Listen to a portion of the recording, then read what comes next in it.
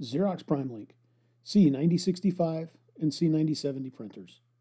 How to prepare to print on odd size paper.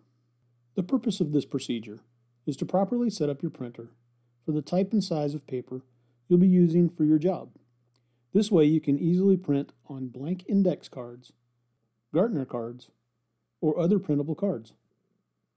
Remember, you cannot use inkjet paper in the PrimeLink C70. We suggest using smooth paper without foils. Place your paper in the bypass tray 5. Short edge feed, glossy, if applicable, side up. Select Change Settings. If the paper tray attribution screen does not pop up, try pulling the paper out of the tray and inserting it again. Select the correct paper type and paper size.